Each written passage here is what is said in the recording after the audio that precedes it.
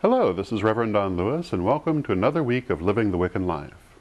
This week, we bring you more interviews from our trip to PantheaCon this last February, including LaSara FireFox, author of Sexy Witch, her daughter Aurora, and her mother, Mama Bear, from the Magickal Cauldron of the Western Sea, the Goddess Gather and Goddess Gather 2 as 1 festivals. I'm sure you'll find them charming and fascinating. This is Reverend Don Lewis, and we're here at PantheaCon with LaSara FireFox, Aurora, and Mama Bear. Hello, everyone. Greetings. Are you all enjoying PantheaCon? I'm having a good time this year and seeing old friends and connecting with some, good information always. Wonderful. Definitely. And LaSara, you are the author of Sexy Witch, which perhaps you would like to say a few words about. Definitely. Sexy Witch was published by Llewellyn in 2005. And it is, I like to call it my anti-system of witchcraft. It's not really focused on witchcraft primarily. What it's focused on is creating a self-referential relationship with sexuality and power. And the audience is primarily female.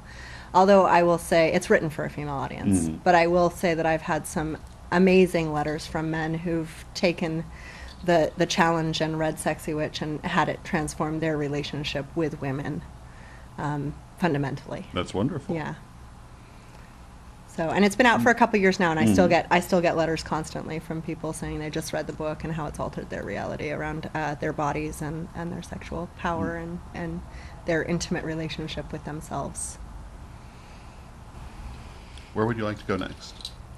Well, that's a good question, actually. That's a really good question. Where would you like where to I'd go like to go next, where I'm going next, and what I'm building right now is Morocco. Yeah, Morocco would be good. Morocco Did you would say be you were going nice. to Morocco for your birthday? I would like to, but not this year, I don't think. But maybe next year. Morocco, south of France, and Spain. Yes, I'd like to go to all those places. This year I spent a lot of time in the Holy Land, actually, which was a fascinating experience. And I will be taking. I've found a very deep resonance with that land and with the cultures, the different cultures there. And I've launched a program called Global Family Awakening, which is family-focused peace and humanitarian adventure travel.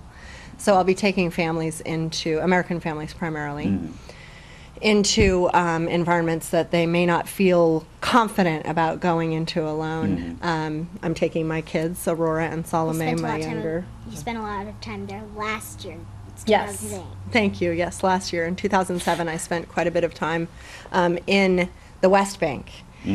And so I'll be taking a tour, peace and humanitarian focused tour of families to the Middle East this coming year, and I'll be building that up over the next number of years. We'll be adding different locations where we can take families and do works of humanitarian and peace building in the person-to-person context. And I think it's time for us to take an active role in participating in creating global family, and not just in an attenuated sort of intellectual sense, but if wars are going to ever end, it needs to be started by each of us. That ending of the war needs to be an active participation that we're all taking on. It's very true. So that's one thing I'm doing, and I'm also focusing on working with families in a retreat setting, working on values structures, and I'm working on a book called Sustainable Family Values. Hopefully that'll be my next title out. I haven't decided who the publisher will be yet, but I hope to see that coming out in the next year. Wonderful. And you were talking to us before we started the interview about your teaching that you do, and the diversity of geographical areas that you cover. Yes, definitely. Yeah, so one of the things that I've done in the last year is that, and a little bit more, but especially in the last year, I've been really focusing on how I can allow my audience to access me with more ease, because it's not always feasible for people to travel long distances to come and do, say, a 5-day retreat or a weekend retreat or whatever the format might be. So I've started doing workshops that are based primarily on a distance learning format through teleclasses, internet support, new e-groups that people share. So there's a cohort model where people are in support of one another in a continual way while we work a program. Right now I'm doing a Sexy Witch study group. That's an 8-week program. And everybody in the group has a buddy. I call them their Sexy Witch sister. It's all women in the group right now. So they have someone in the group that they're in a buddy system with, so that if anything comes up, they have someone they know they can call on. Then also there's the group where the email list where we can all say, this is what's going on, or I had a really great time with this exercise, or I had a really difficult time with this chapter, or whatever it is, and look for the feedback that will help us in our process. And I'm involved in all of those too as Wonderful. the facilitator. And we're working the book chapter by chapter as a group. And in that group, there are seven people on board, and they're from 4 different states. Excellent. So very geographically diverse, which is an awesome, It's a wonderful wonderful achievement. thing, isn't it? And then I also have a one-on-one coaching practice. I keep my roster limited because it's an intensive relationship that I have with my coaching clients. But I have coaching clients in probably 3 countries and right now, and within the states, I think four states again with my coaching clients. So. Yeah. You stay busy. Yes, I do. I do stay busy. Now, if someone wanted to learn more about any of these different things, where would you send them? I would send them primarily to my website, which is lasara.us. That's LASARA.us. And people can always Google me and see what I'm up to, which can be entertaining, to say the least. I do it occasionally just to see what people are saying about me. But so Googling me is always an option, LaSara FireFox. And my phone number is 707-391-7023. That's my business line. People can call anytime, and I'll get back to them as quickly as I can. Very good. And Mama Bear, Yes. before we started filming, we were talking about some of the things you do. Yes, I have an organization that's called Magickal Cauldron of the Western Sea. We've been functioning for a decade and have a nonprofit, and we present events. And one of the events we present is Goddess Gather. We're in our 9th year for Goddess Gather. That's wonderful. And in our 4th year for 2 as 1, God and Goddess Gather Together. Of course, Goddess Gather is sacred space for women, and 2 as 1 is the bringing the gender diversion into the equation, so that because so many people would come to me during the Goddess Gather early years and say, guys, I want to come to Goddess Gather, and I'm going, well, sacred space for women, you can't come, and no, even if you wear a skirt, you can't come, but they kept after me to kind of, and I say, look, just do God Gather. And they said, we cannot get to know the goddess by going to a God Gather.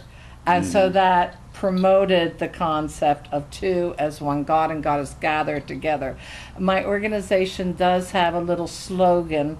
We call it personal growth on the ecstatic edge.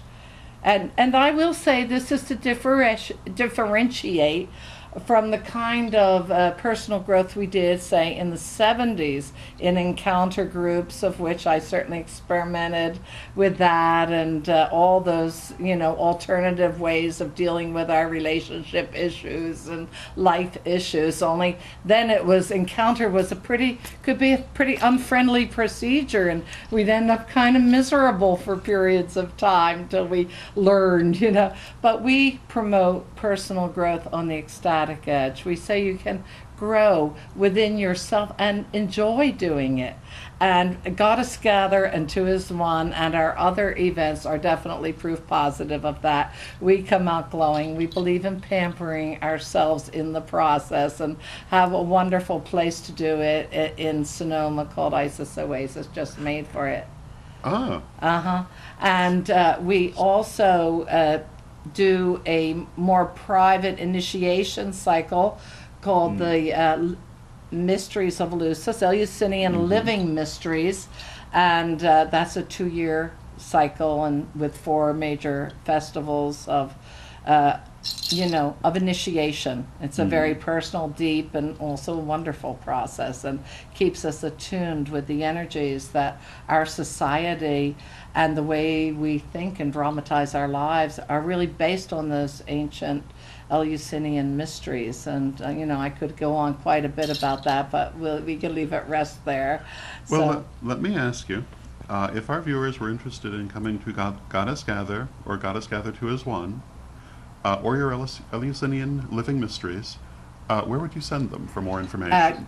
GoddessGather.com has been around for 9 years, so that's the best way. They can also go to Magickal Cauldron with a CK, cauldron.com, or 2-as-1.com. Any of those. And they can also call me at 707-937-3629. I'd be glad to take wonderful. Conversation. I hope that you enjoyed part 1 of our episode, and that you'll join us again in part 2 as we continue our interview with LaSara FireFox, Aurora, and Mama Bear. Hello, this is Reverend Don Lewis, and I'm very pleased to announce the publication in paperback of Witch School's Lessons for the First Degree. Available now for pre-order from witchschool.com, and coming soon to a bookstore near you, together with Lessons for the Second Degree and Lessons for the Third Degree.